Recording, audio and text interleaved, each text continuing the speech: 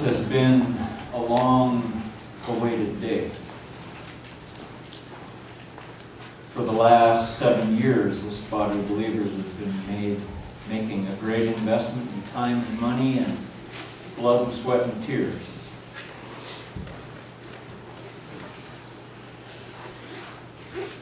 The building of the addition to the Little White Church has been a true labor of love to better prepare us and enable us to extend the love and kindness and mercy of our God to those in our communities. We tend to think of this building as the spiritual house, and in a way it is. Jesus said, "My house shall be a house of prayer for all the nations." But perhaps, according to Peter, it would be better to say that this building's purpose is to serve and house the spiritual household of God as they join in the work of His great plan to reconcile the world to Himself.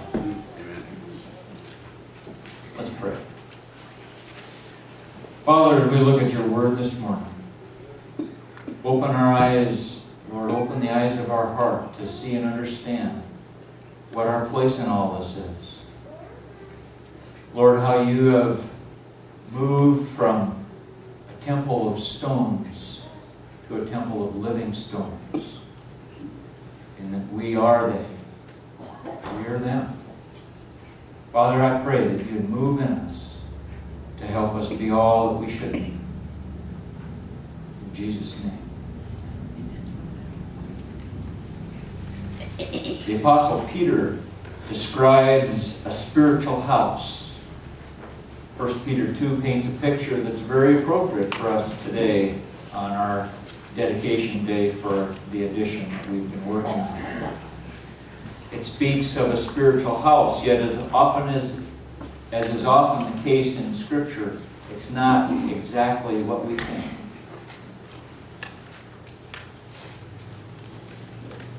And coming to Him as to a living stone, rejected by men, but choice and precious in the sight of God, you also, as living stones, are being built up as a spiritual house for a holy priesthood, to offer up spiritual sacrifices acceptable to God through Jesus Christ. Jesus is the living one because of His resurrection. Death and the tomb could not keep Him. And He's called the cornerstone by the prophets and by the psalmists. So Peter, under the inspiration of the Holy Spirit, joins the two together and calls Jesus the living stone. And because the redeemed take on the characteristics of the Redeemer, Peter says they also are living stones. What does God do with these living stones? In the days of the early church, people build their houses out of stones. When the New Testament describes a carpenter, it doesn't necessarily mean someone who works with wood. He could have easily been a stonemason. They were all carpenters. And those stonemasons, those builders, would always be on the lookout for a certain stone, the perfect stone that would cap the walls and the corners, to hold the roof beams, and to join the walls all together.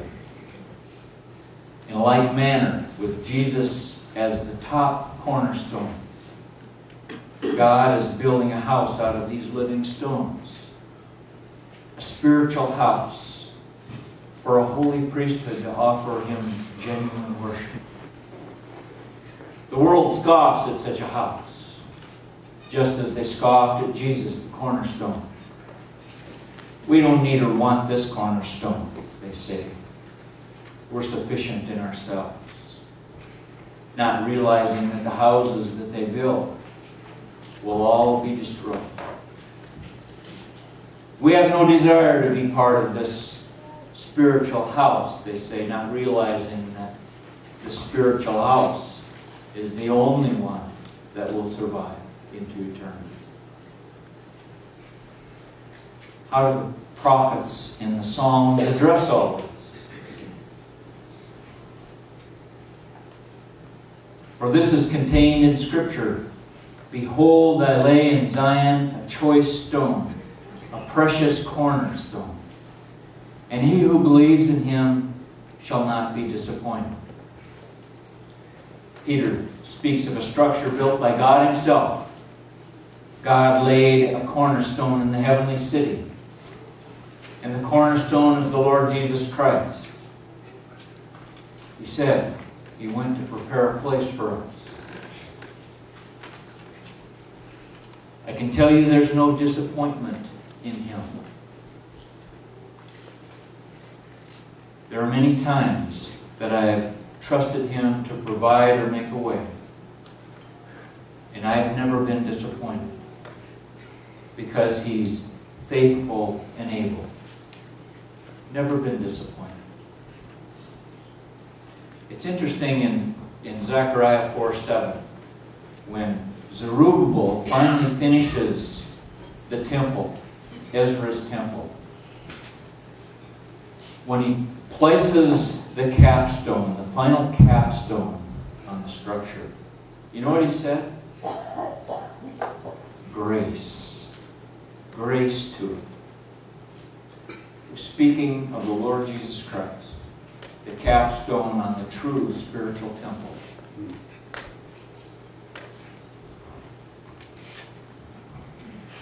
This precious value, then, is for you who believe. But for those who disbelieve, the stone which the builders rejected, this became the very cornerstone, and a stone of stumbling, and a rock of offense. For they stumble because they're disobedient to the word, and to this doom they were also appointed. So the great worth of the cornerstone is realized only by believers. Only by those who follow in the steps of the faith of Abraham. There are many who say, Jesus is of no practical worth to me. I can take him or leave him. And maybe in your heart, you feel this way this morning. It's because you misunderstand the word believe. For you, it's only theoretical, not experiential.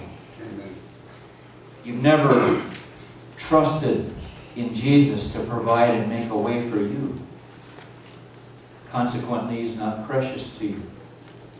But for those who have believed and experienced him, he is precious and becomes more so as time and experience go on.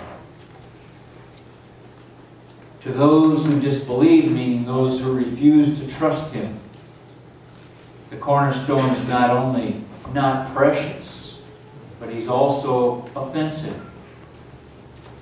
Through the Scriptures, Jesus makes claims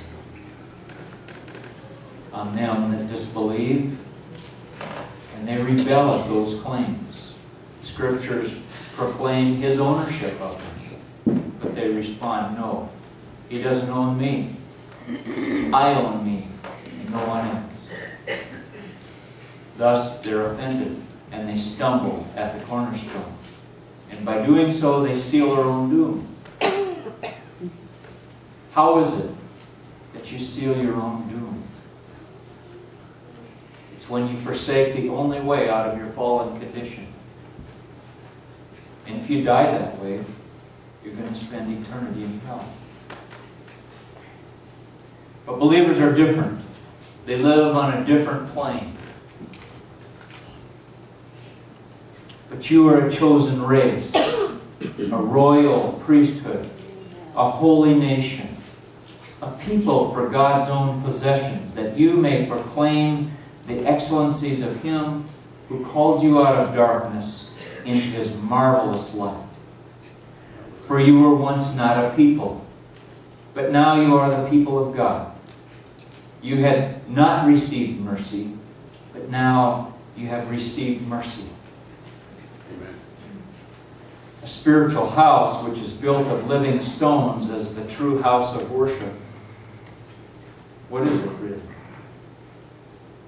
He says it's a chosen race, a royal priesthood, a holy nation, a people for God's own possession. And these people have a purpose: to proclaim the excellencies of Him, the excellent one, and to point others to Jesus Christ. He's the excellent one.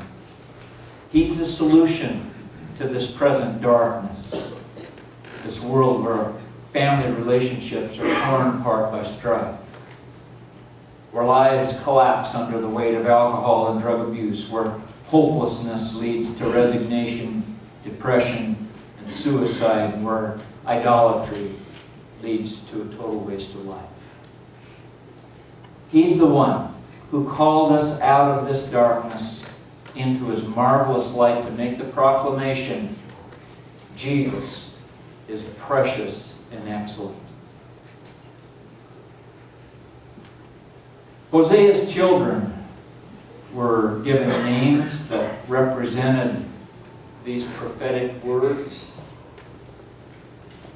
His second child, a girl, was named Lo-Ruhamah, meaning not received mercy. And his third child, a boy, received the name Lo-Ami, meaning not my people. They were renamed under the power and the grace of God in Hosea chapter 2, verse 1. They were named Ami and Ruhamah, my people, and you've received mercy. Likewise, the people of God have been given a new name, a new identity, a new nature, a new heart. Once we had not received mercy, but now because of Jesus and His cross, we have received mercy. Just as Abraham was told by God to leave Haran and go to a new land, and he obeyed and left and became a stranger and an alien for the rest of his life, God also tells us that we have to leave our Haran,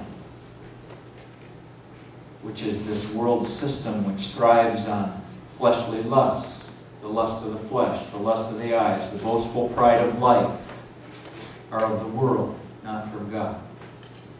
And these things wage war on you and destroy your own soul, which was meant to be filled with the light of God. Instead, those fleshly lusts always fill you with darkness. Beloved, I urge you as aliens and strangers to abstain from fleshly lusts, which wage war against the soul. So what are some applications? Keep your behavior excellent among the Gentiles, so that in the thing in which they slander you as evildoers, they may, on account of your good deeds, as they observe them, glorify God on the day of visitation. What is acceptable or excellent behavior? As unbelievers observe excellent behavior over time, Peter says they come to a knowledge of God. And unbelievers are prone to misinterpret this excellent behavior and speak evil about it. But what is it like, this excellent behavior? It's the beautiful life of righteousness. It's a living out of the Sermon on the Mount kind of life. It's a life empowered by grace. It's a life where truth is spoken and it's couched in agape. It's a life where Christ is precious and His Word is kept and spoken. And when people see this kind of life, this excellent behavior, who knows? They might come to understand who God is. These people are the spiritual house built by God. And Jesus Christ himself is the cornerstone laid by God. So don't confuse the spiritual house with the physical house. The physical house is a tool to be used by the spiritual house to display the excellencies of Jesus Christ. And to help others correctly interpret this excellent behavior, so that they also may become ready for the return of the King, the Lord Jesus Christ. Heidi, would you come and lead us in our last song?